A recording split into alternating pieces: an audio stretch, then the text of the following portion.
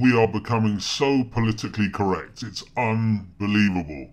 It seems that you can't criticize or say anything about anybody or anything without upsetting somebody about something in some way. I mean, look at this. Gender neutral single store restrooms, i.e. toilets, now required in West Hollywood. So there's going to be a spout of gender neutral toilets popping up everywhere. And because it started in West Hollywood, it's going to be deemed nice and trendy to have politically correct gender neutral toilets everywhere.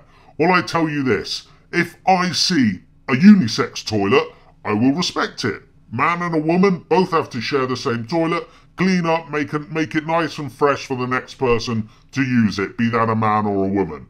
You come at me with a gender fucking neutral toilet, I'll tell you this now, I'm pissing all over the seat and I don't give a fuck who's next. There's male and there's female. I don't care who I upset. There are two species of human beings. There are males, there are females. Yes, there are some in between, but fuck's sake, this is toilets we're talking about. But it's going to become politically incorrect to say this stuff.